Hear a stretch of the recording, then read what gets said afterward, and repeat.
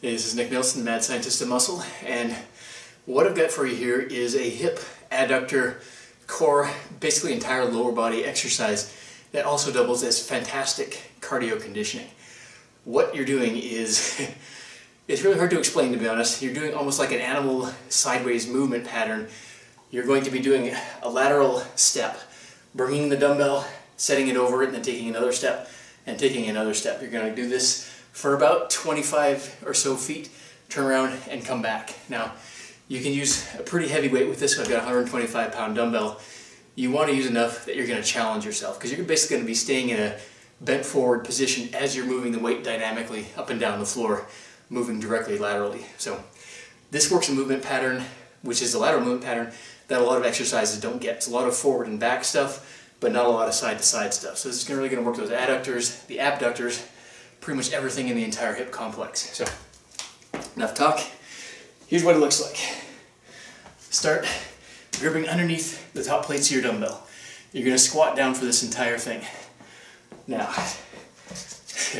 let the games begin.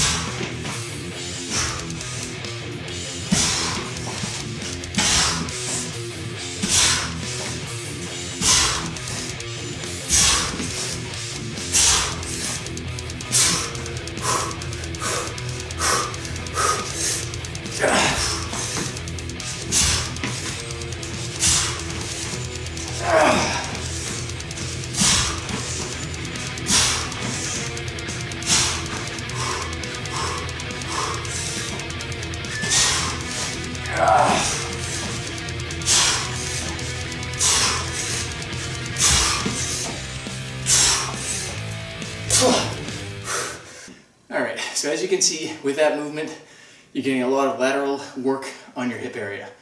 Core is worked by shifting the dumbbell sideways.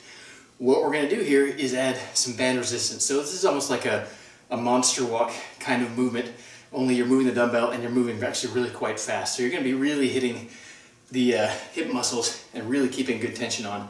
So take your 42-inch band, loop it in half. You're going to put that around your legs, like so. Now I like to have bands just above the knees.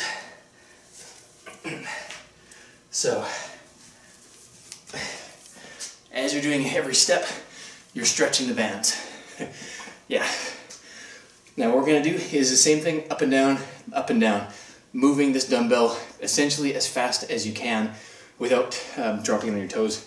But you keep that in mind as you're doing this exercise, moving it fast, you're going to be just fine. So, here's what it looks like.